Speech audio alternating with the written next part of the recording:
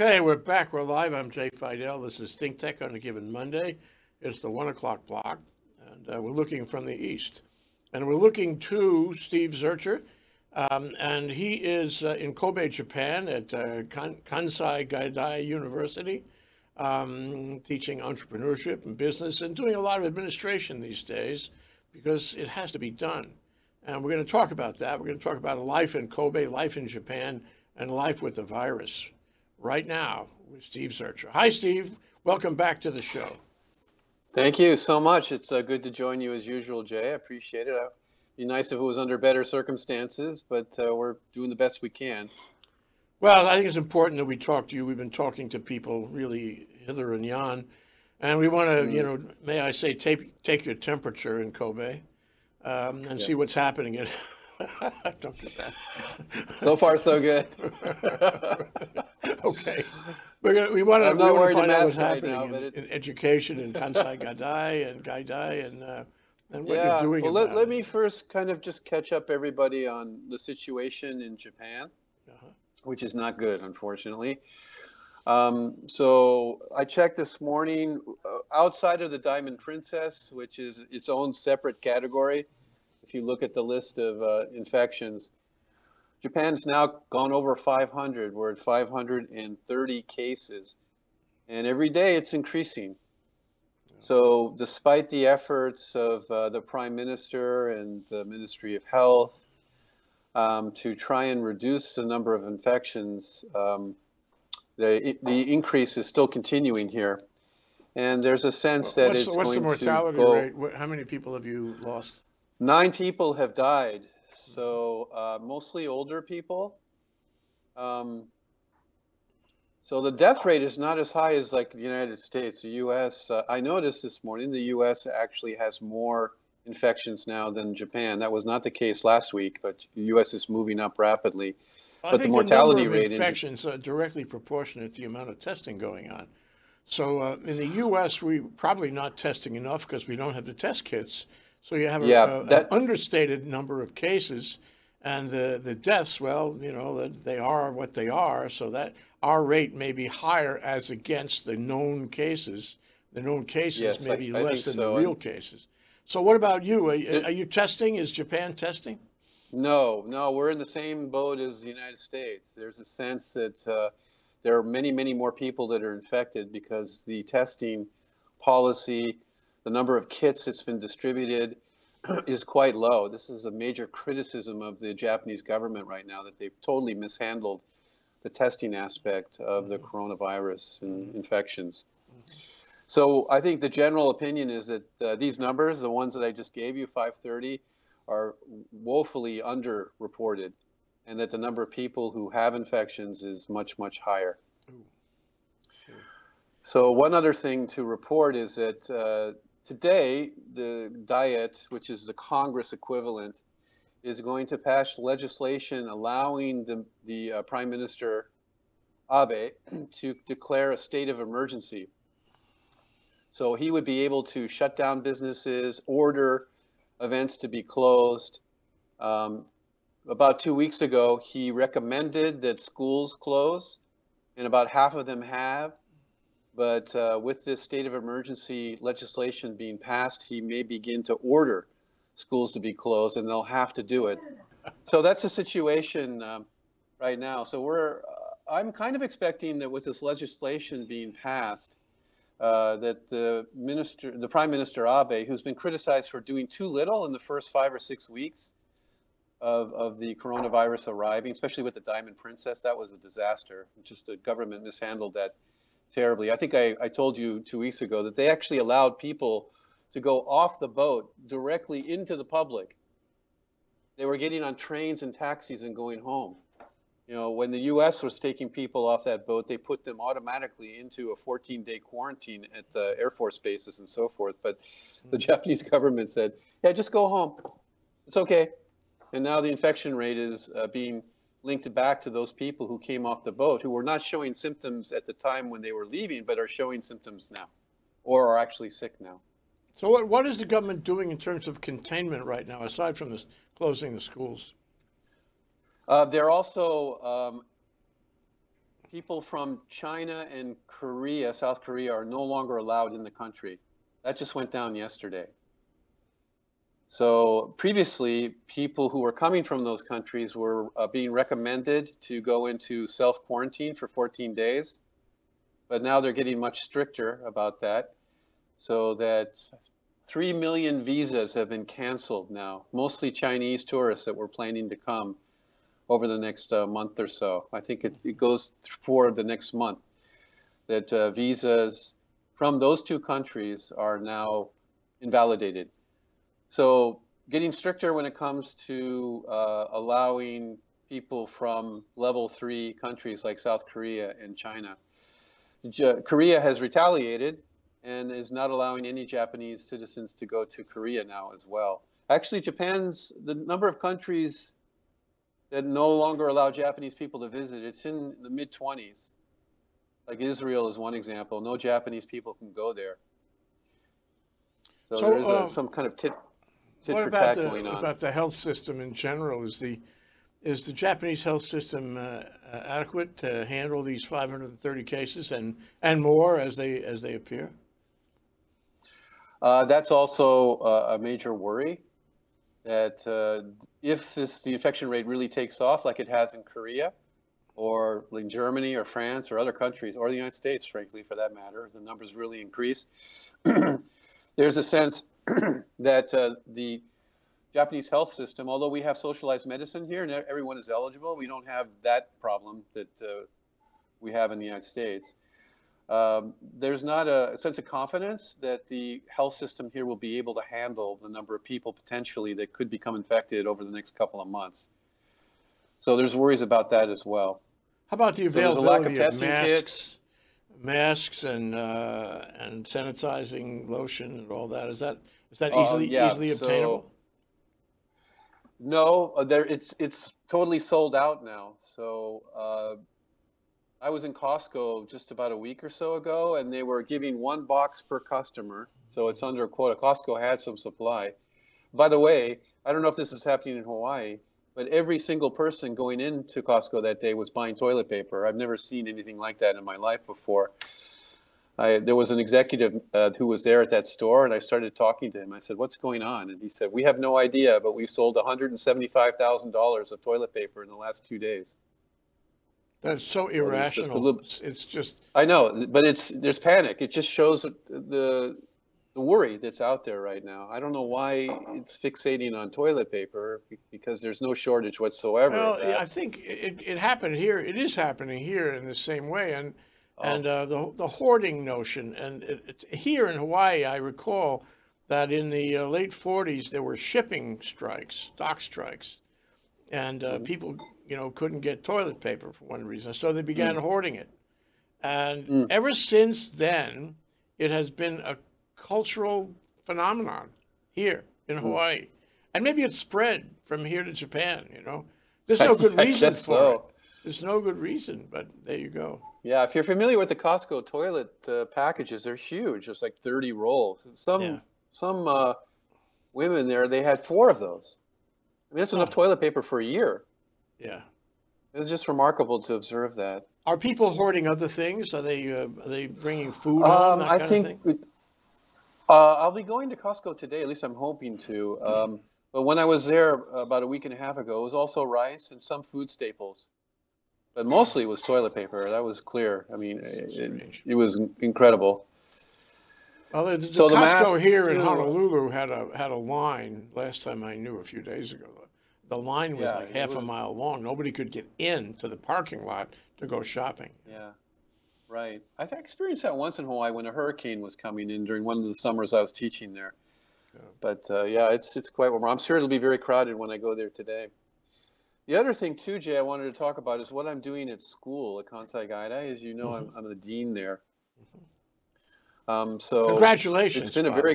I'd like to congratulate. Yeah, thank you. And I understand word has it here in Hawaii that you were also awarded the Best Teacher of the Year award in addition to that. Oh, so Jay, you have very good sources. I don't know how you found that out, but that's correct. And thank you very much. If we do have an entrance ceremony, I'll be standing up there with my plaque and in front of the thousands of new students. So It's the first time a foreigner has received that award, Oh, too. congratulations So again. Yeah. yeah. Great. So we have about 15 or 20 students that have already returned. Now, again, I'm the dean of the International Exchange Program, so we had 300 students who were visiting Japan from various universities all over the world, the majority from the United States. So we've had infections in the local city where our school is located. There is this edict or order that has come down from the Prime Minister that schools should close. I'm looking at the flights being restricted. I'm looking at self-imposed quarantines for people arriving in America, arriving in various countries. So I set up a committee, and we decided, and we announced yesterday, that we are highly recommending that our students return to their home institutions. So back to America, back to Europe, back to other parts of Asia. And also all of our classes in terms of classroom activity is ended. We're going to continue to teach online because our students need these credits in order to be on a graduation path. So we're doing the very best we can to teach indirectly or online for the remainder of the semester. But this is a huge disruption, and it's a great burden I'm placing on the professors because online education in Japan really doesn't exist. It's not as popular as it is in the United States or other locations. And of course the students, everybody loves Japan, right? You know, the cherry blossoms are beginning to come out now. We're going into a really beautiful time here, and they don't want to leave. So I'm sure when they get the message today, we'll send the message out to the students this morning. They're not going to be they're going to be disappointed as well. Mm. So well, it's been really rough. If they go rough. back to their homes, let's say they go back to the United States, hopefully they won't have any issue getting back. That may not be as easy as it sounds. Can they continue to take the classes by remote, online? Yes, that's our plan. So I actually shut down classroom activity as of last week, although the students were all still local. Mm-hmm. We hadn't made the announcement that we wanted them to return home. So we began to teach indirectly using Zoom or other technology, or some professors were uploading their slides and creating podcasts. It's actually been really gratifying to see how innovative and creative the professors have been, given this sudden announcement that we're no longer teaching in the classroom, which many of them have been doing for 30 years. So for the duration of the semester, if at all possible, there may be some courses that cannot be continued, like maybe there's a studio art course or some kind of communication class, which is very dependent on team activity and presentations. Those courses may have to be canceled, in which case we'll give the students a withdrawal and try and provide credit for them is what we're thinking. But we're hoping the majority of the courses will continue to be taught, but indirectly. So we bought a bunch of Zoom licenses yesterday, and we're going to do some training with the professors to try and bring them up to speed on that technology. It's not as slick as what we're using right now, Jay, but hopefully they'll come up to speed on it quickly and be able to not do 100% of what they would be able to do in the classroom, but do enough so that they feel confident that they can issue a grade and give credit for the course for the students who are now teaching indirectly, or who are now receiving the courses indirectly. Very good. And Zoom is a good program for sure. That was a good choice. It's fantastic. So, but my question is this. So, okay, so you've made a policy and a procedure, and you will shortly articulate it to everybody for this semester. That's this semester. I assume this semester ends at the end of May, early June. And end of May, yes. And you may have some summer programs, or if you don't, you'll certainly have another semester starting in September. We have 19 students registered for a summer program now, but many of them are from Hong Kong, so I'm not quite sure if Japan will accept people from Hong Kong at that time. There's just so many variables here, and the sense is that things are going to get worse before they get better. That Japan hasn't hit the peak yet, so we may have to cancel that. And then what's the plan? I mean, you have summer, you have the fall, you have next spring. I mean, there's really nothing on the horizon that says, Steve, you don't have to worry after August 1st. There's nothing coming down the pike that says that. No, What's I the don't think it's all going to contingency disappear. Yeah, I don't. That is not going to happen. So, in the communication I said to the partners, I mean, this is maybe my being overly optimistic. I said we are planning for the fall semester to be normal, and we'll conduct classroom activity. I'm trying to let them know that that's what our expectation is. But you're absolutely right, Jay. I have no idea. The problem for us and for all the schools, this is worldwide now, not just Kansai Gaidai, students are making up their mind right now about going abroad. The application period is now. And given how bad the news is right now, we expect our applications are just going to dramatically shrink. So it could be that I'll be kind of lonely, and maybe I'll have 5 students in my class as opposed to the 33 that I have right now. This is not good for the finances of the university or any university in Japan. And I want to take you on a little vision of Christmas future here for a moment, from your point of view as one who teaches business and entrepreneurial activity. This is all going to filter out into the community. So you have, what we know so far is schools are closing. We know that oil prices are down. We know the stock market is, in the tank and not likely to bounce right back up either. The question I put to you though is, how is these phenomena going to filter out into other parts of the economy? This is a hard question. Where will we see things happen next, and what will be the result? Yeah, Japan was already vulnerable to economic downturn. Actually, in Q4, the numbers were just revised yesterday. The economy shrank 7.1%. Wow. In Q4 of 2019, and that's mostly because in October, the Abe government raised sales tax just 2%, but it had a significant effect on investment decisions and on consumer buying activity. So coming out of Q4, before all of this coronavirus issue started, the Japan economy was already sliding at a pretty significant rate. And it's only going to get worse. So this quarter will definitely be negative growth. It could be, I can just off the top of my head, we could have 10 or 12% negative growth, which would put Japan technically into a recession. So that's what the economists are expecting. So the number 3 economy in the world will begin to shrink quite significantly. And the hardest hit industries, of course, are tourism, the airline industry. Now, Chinese and Koreans make up 50% of our foreign tourists. That is now gone, right? So just at a personal level, when I go around town, when I'm on the trains and when I'm going to Kyoto and it just feels eerily empty.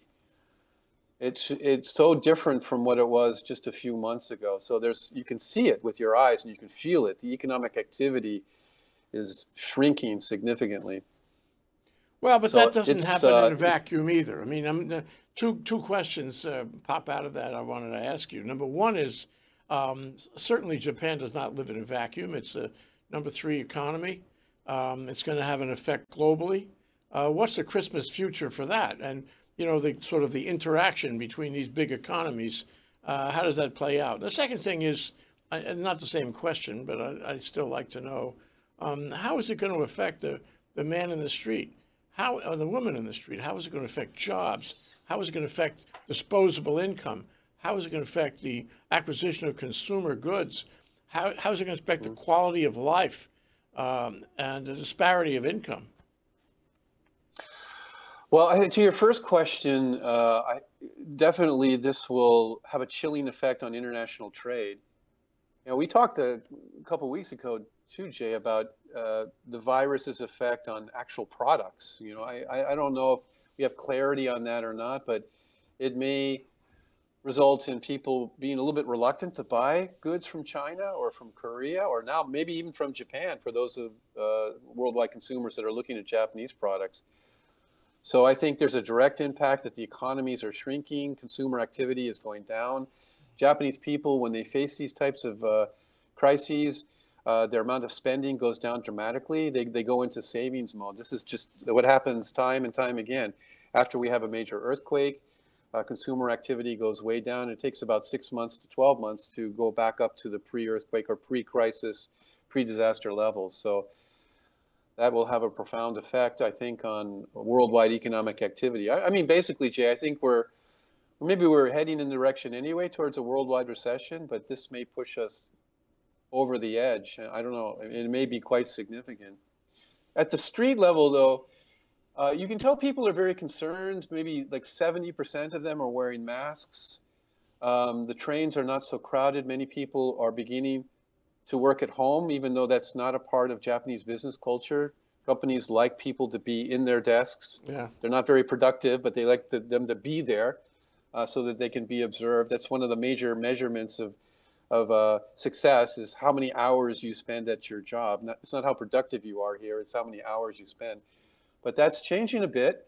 Some of the companies, mirroring Microsoft and others in America, are saying work at home or maybe work on shifts. So rather than crowd into the trains all at the same time, which is a normal pattern, between 8 and 8:30, the trains are just jammed. So they're staggering entrance times. So there's been some adaptation now occurring by businesses and by people to try and minimize the amount of risk. But I don't, other than panic buying, like for toilet paper and things like that, which I've observed directly, I think people here, they're concerned, but they're not overly concerned. There's a sense of that things, you still see people not wearing masks. So there's some people who are not at that level, and they're not protecting themselves. Some people have 2 masks on and have plastic gloves on when they're on the trains. I saw that yesterday for the first time, but there's a good percentage of people, maybe about 30%, that are still carrying on in a normal way. I'm sure they are worried or aware of what's going on, but it's not at the level where they're changing their behavior. Do the Japanese, unlike the Americans, do they have money in the bank, or are they living paycheck to paycheck? Well, Japan, since the Koizumi administration, have had this separation in income. We have the rich getting richer and the middle class slowly descending into the lower levels. The average income for the middle class has actually been trending down, but not as significantly as the United States. And also Japanese savings rates historically have been much higher. Mm-hmm. So especially the generation that built Japan, coming out of World War II, the people in their 60s, 70s, 80s, and so forth, they're quite well off. This is still a very rich country. There's still billions, trillions of dollars in savings in various vehicles in Japan. So that I don't think is a major worry. I've read in America, 50% of Americans are living paycheck to paycheck. I would suspect that number in Japan is much, much lower. Interesting. Now, what about investment? If you have, a sort of the lack of confidence that comes with a recession, people don't, necessarily see a bright future, and therefore they're less likely, I say people, I mean also corporations and capital concentrations as well, they're less likely to invest in the future. But for example, if X car company would otherwise come out with a brand new exciting automobile product, they may say, well, we don't want to put the kind of money in right now. We can't sell it so quick. So we're going to slow down our investment into the future. You have concern about that? Yeah, that's been a problem before the virus issue. The Japanese corporations, because of tax policies which mirror somewhat the United States tax policies, they have tremendous amounts of money that they're just sitting on and doing nothing. I mean, there's trillions of dollars out there, and they have been reluctant to invest, especially in Japan, because Japan's in kind of a no-growth zone right now. It really hasn't grown economically over the last almost 30 years now. So I think this will just make things worse. It'll make companies and people even more hesitant to make those types of investments. So that we could begin on this downward cycle. I mean, we're somewhat in that cycle now in Japan, but it could accelerate with the COVID-19 health issues that we're facing right now. Well, let me give you a hypothetical. My hypothetical is that sometime in July let's take July. Somebody comes up, with some new technology that can figure out a more effective way to contain the disease, quarantine, who knows what, maybe peanut butter, who knows. And peanut butter. Oh, why didn't I think I of it have some in before? my refrigerator. So, okay, so now it looks like we're going to be able to beat this thing. Okay. Now you mentioned before that when there's an eruption in Japan or an earthquake, what have you, 6 months, people have below standard confidence, and consumer spending goes down. How much Right. time will it take for Japan to get to its normal balance, whatever that is, once we discover a way to stop, the incident of disease? Yeah. Um, I would say if April, May, maybe we hit the peak in Japan if we follow other countries, and then hopefully the policies or some kind of a vaccine, some kind of new discovery occurs, and we get into the summer months, and there's a sense that, okay, we've gotten through the worst of this, and we're on a recovery. Given the fragility of the Japanese economy, it probably will take a year. So I would say probably summer of 2021, things would return to normal. It would take a while. So what's your advice? What's your advice to an American student in Japan? What's your advice to the Japanese citizen, a business person? What's your advice to the man on the street anywhere and everywhere? How to deal with this, Yeah, well, for my students, as I mentioned, I'm telling them, these are the international students. I'm strongly recommending that they go home. Although we have Italian students, so that's why I didn't make it mandatory. It may be safer for some of our students to stay in Japan, like yes. Korean students. So that's why we left that open. When we had the Tohoku disaster in spring 2011, a lot of foreign business people took off. I mean, that had nuclear risk involved, as you probably remember. Sure. So I think many foreigners, if this does really increase in terms of the number of infections, we may see people leaving for a short period of time, and then some, in that instance, didn't come back. I'm rooted here. My family is here. There are many foreigners that have been here long term, so we're going to have to just grin and bear it and make our way through this. My students are asking me, I think that's it. I think that's the advice that you would give. Stay in place, keep on doing the reasonable thing, keep educating yourself, following the action, and grin and bear it. I think that's what emerges as a way to deal with this. Don't panic. Don't do anything remarkable. Just keep on trucking. Yeah. I have my students are asking me, what kind of investments can I make now? How can we, every crisis is an opportunity. Certainly, buying stock in Zoom or these types of software products that allow indirect instruction. I'm sure they're going to be doing great. My students asked me last week, should we buy in the stock market now because have we hit bottom? And I said, I don't think so. So I was right about that. Certainly after today. Well, what would your answer to that question be today? I don't know. I have to think about that one. I'm going to ask you the same question in 2 weeks, Steve. We're out of time here today, but we have to follow this conversation. I'm so curious and empathetic about what's happening in Japan. And we want to talk to you again and again about it and find out what's going on, because we are in a transitional, transformational time these days, I think. Thank you so much, Steve. Steve Zurcher. My pleasure. Of Kansai Gaidai University. Aloha.